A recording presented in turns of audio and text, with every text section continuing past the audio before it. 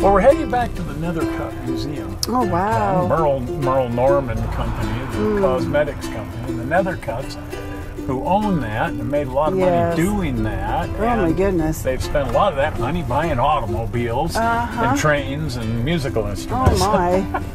They have one of the world's best automobile collections. So check this out, part 2 of the Nethercutt Collection. Well, we're back at the Nethercutt Collection. We were here a few weeks ago and promised to finish up on that, and so here we are doing that. We looked at the train last time we were here, a Royal Hudson. Not every car collection has a train. And musical instruments. There's a music room up on the 3rd floor of the Grand Salon, and below that, the Grand Salon, where some of the nicest of the cars are kept.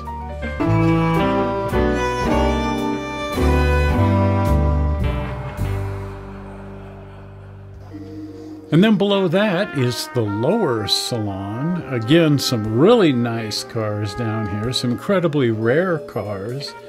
I love this Peerless. Isn't that something? That's beautiful.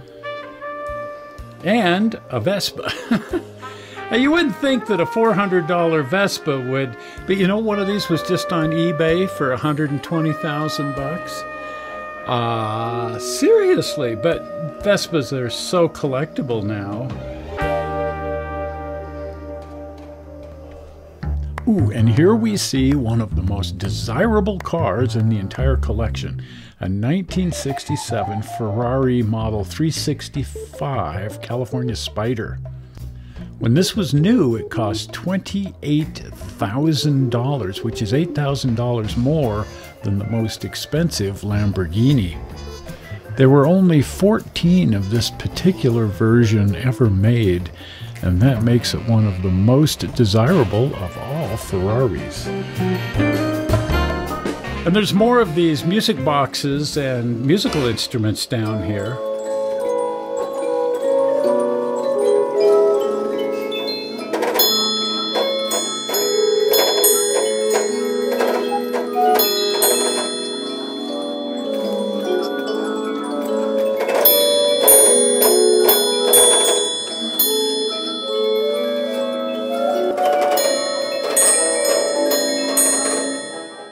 We've seen some pretty fabulous Nickelodeons and music boxes in our travels, but these are some of the nicer ones. This is an amazing collection. J.B. Nethercutt, who started all of this fun and frivolity, well, I guess he just liked Nickelodeons and music boxes. This is a Mills player violin. Isn't that the coolest thing? I still don't see how they get this to work. You know, I don't either. For one thing, you got to tune these constantly. You know, it's a violin for heck's sake. And this neat model ship was the only one in the whole collection, and Hummels. Oh, look at that. You know, Mom collected Hummels, and now Myra's got that collection, and other ceramic dolls. Those are beautiful. And these are positively huge. What would you say, 2.5, 3 feet? Oh, at least. Those are just beautiful, though. Porcelain and fine stitching, just unbelievable. Yes.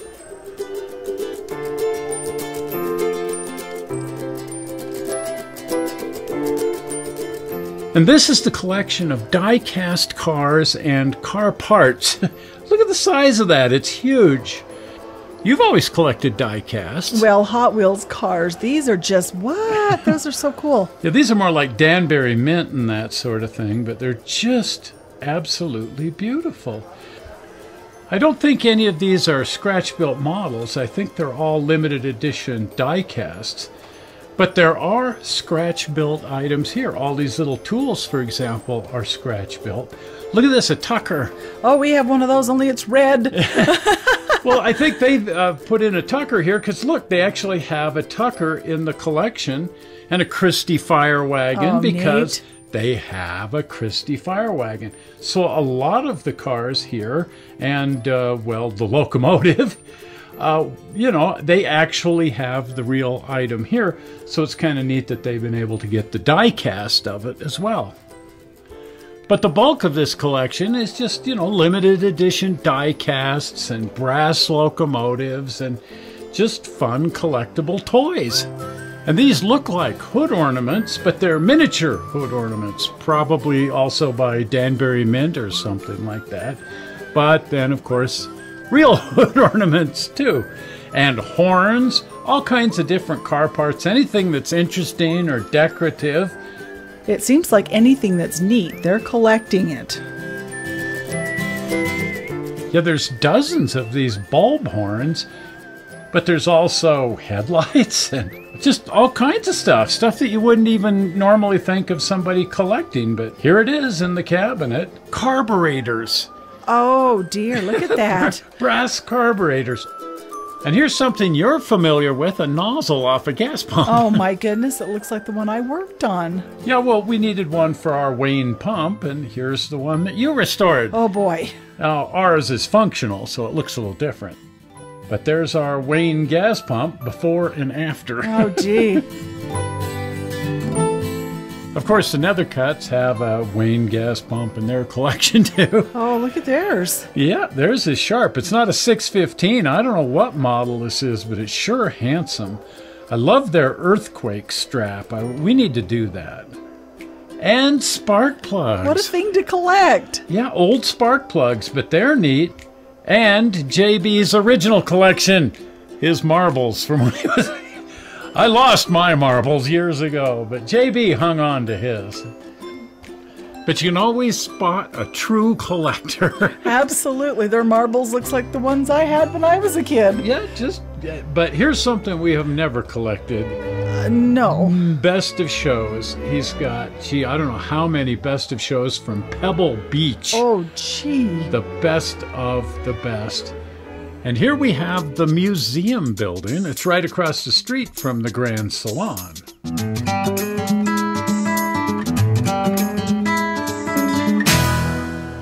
The collection's just too darn big to fit in the Grand Salon, so it's in two buildings. Wow, sounds like our collection. No, they have over 250 absolutely world-class vintage cars.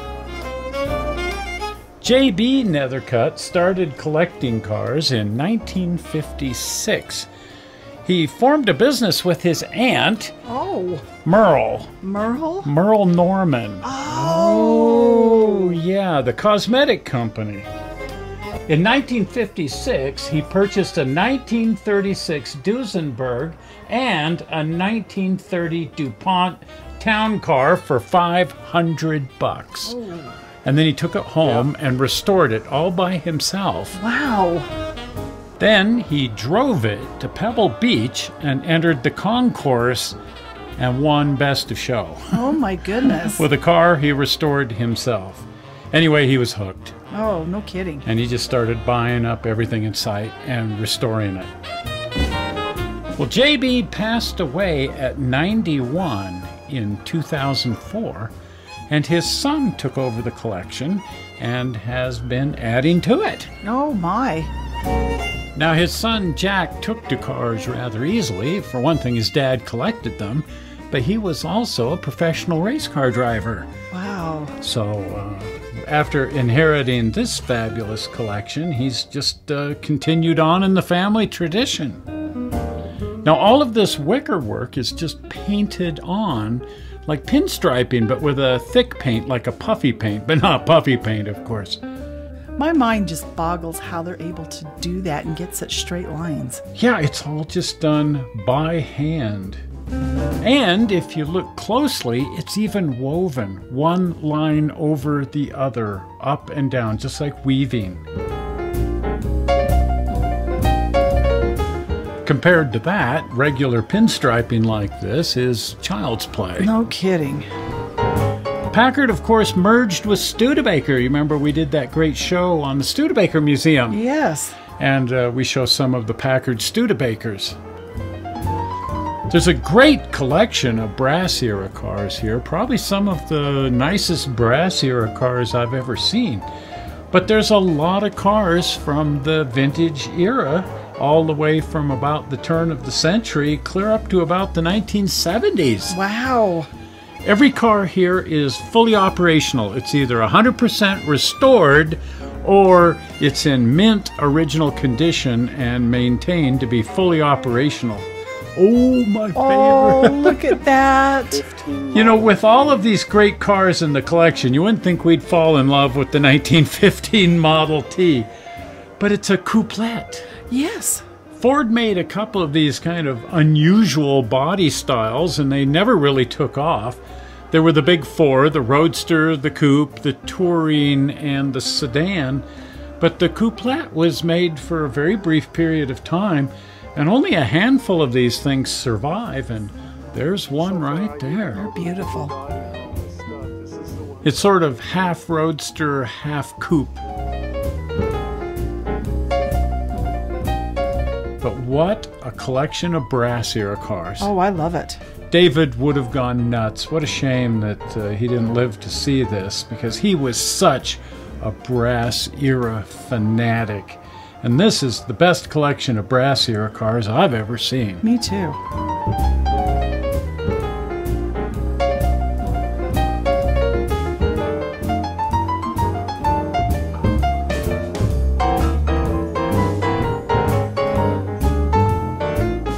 Ah, Rolls Royces. Yeah, the best known luxury car. Oh, yeah. A whole row of Rolls.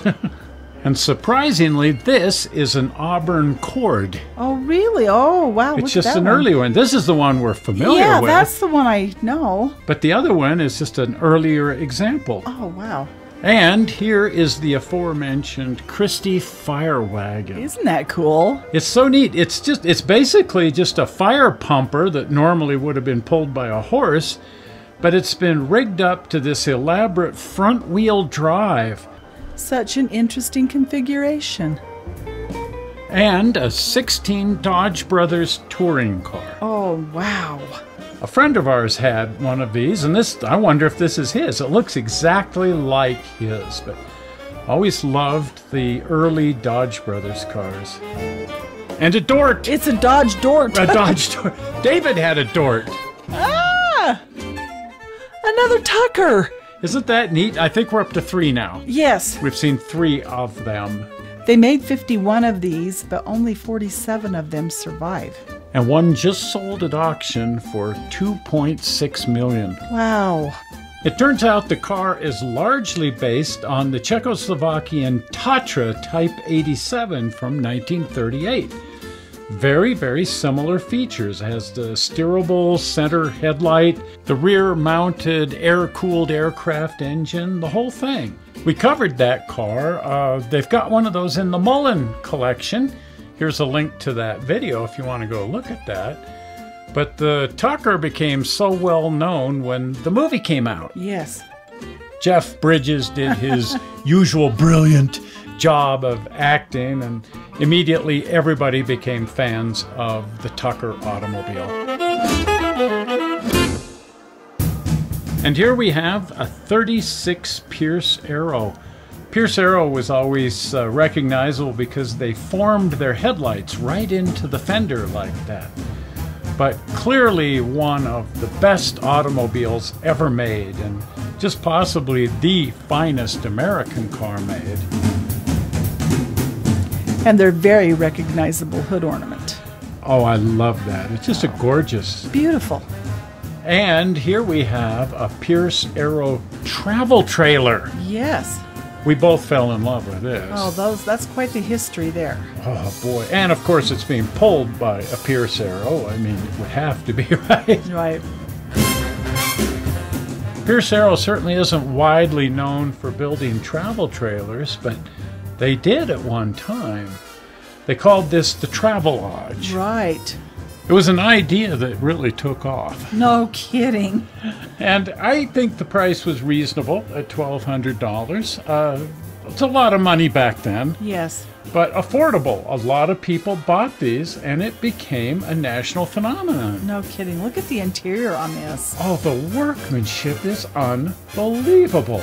It even has air conditioning. Can you imagine that?